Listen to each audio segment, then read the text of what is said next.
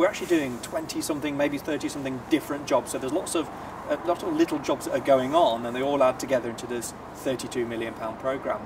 The challenge, of course, is that a lot of the railway goes unseen, so passengers won't see all the benefit. But what we're doing over this 8-week period is we are improving the safety of the railway, we're improving the reliability of the train service, and we're improving the passenger experience as well. So you'll really notice it in stations such as Anderston, where there's a new lift going in and improved flooring and things like that.